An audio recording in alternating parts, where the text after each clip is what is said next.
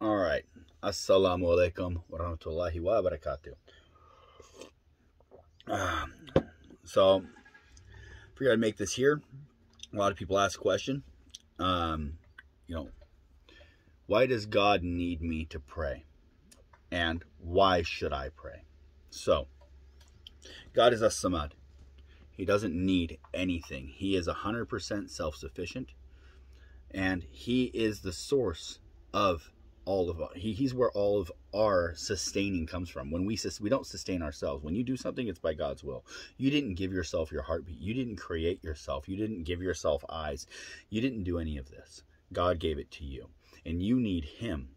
And everything that exists needs Him. He is the creator, the sustainer, the provider. He is everything that the world needs comes from Him, and He needs nothing.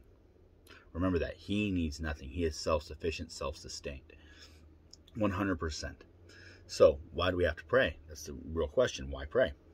God gave us prayer as a gift to mankind because He loves us. He wants us to pray, and it's going to keep us on the right path. Alhamdulillah. He is giving it to us as advice to get us to the destination that is good, to a goodly destination, to the hereafter. In the hereafter. Now, the manufacturer, I'm going to give you like a metaphor, a parable, whatever you want to call it. The manufacturer of my car. He manufactured my car. He created it. And He gave instruction guidelines for you to use that car and for it to work right for you and for you to get to your destination in a proper manner. So, He tells you, don't put this in it. Don't put this type of oil in it. Don't put cooking oil in it. Bad idea. But it says oil. Anything. No. Don't put cooking oil in it. Very bad idea. Put the certain type of oil that your manufacturer says to put in it. So, same with gasoline. Same with transmission fluid. Don't fill your tires up too full. So there's these do's and don'ts. And don't have them too little. That middle area is where you want to be. So there's the do's and don'ts from the manufacturer that He gives to the person who's going to use the car.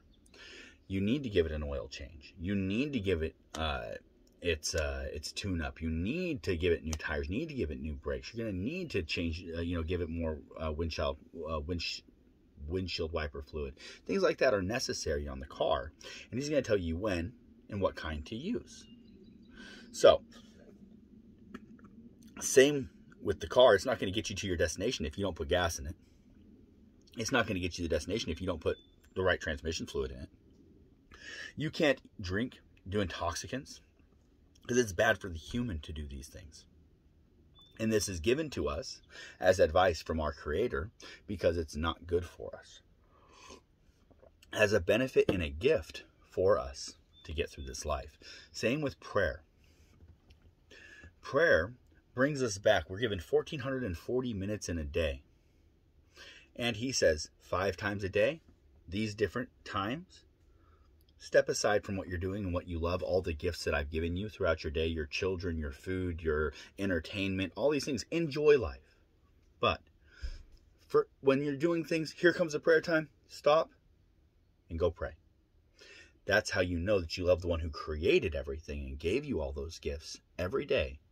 It makes Him know you respect and love, and He's above all. Allahu Akbar. He's above all the gifts that you gave Him. He is the one who provided them for you, sustained you. Love Him. Remember Him. But not every second. You don't have to do it every second of the day. 5 times a day is the minimum. And at those 5 minutes. So, when you love sleep, well, there's 2 times when you would love to be in bed. Guaranteed. Isha prayer and Fajr prayer. These 2 prayers are the hardest to do. Why? Because they are at these times when you want to be resting.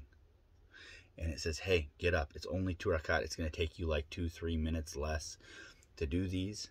And just go, you can go back to bed. It's better not to. But hey, you can go back to bed. You can go relax. You can go do your thing. Go back to bed. But get those bed blankets off and say, hey, thank you. You woke me up. I woke up today. Alhamdulillah. I woke up. Go pray. And then you can go back and lay down if you'd like. Now, Isha prayer. A lot of people want to get in bed. They got work tomorrow morning. Do the Isha prayer. It's a nighttime prayer. Mandatory. Get it done. These are good for us. We're thankful to God. And it's going to keep us God conscious. It's going to protect us. It's going to protect our actions throughout the day. We're going to think about God throughout the day, all those times. Why do you pray? Because God. Because God doesn't need it. We need it. It's bettering us. It's making us think about him all the time. Alhamdulillah. It is a blessing to us. And he is our creator. He is our designer. He knows what's better for us. He knows what's good for us more than we know for ourselves. Our desires are clearly desires, and they're not always good for us. We desire tons of things, and if the world was given to us to work as our design, the world would completely fall apart. We are weak, and we need to rely on him and his advice. So inshallah that helps. I'm not sure. Assalamu alaikum wa rahmatullahi wa barakatuh.